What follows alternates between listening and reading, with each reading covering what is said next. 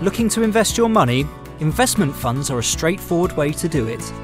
Say you wanted to invest on the stock market. Rather than buying individual company shares, a fund allows you to pool your money with other investors and buy lots of different shares as a group.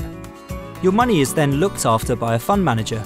This helps spread risk, as a fall in one share's price can be offset by a rise in another, and you don't have to pay the costs of trading dozens of shares. Unit trusts are a type of fund. In them, the total value of the fund is split into equal-sized chunks called units, which you as an investor can then purchase. Units rise and fall in value depending on the performance of all assets owned by the fund. When new investors join the fund, new units are created, so that your investment keeps its value. Unit trusts cover lots of different types of investments, such as shares, bonds, and property, as well as small, medium and large businesses.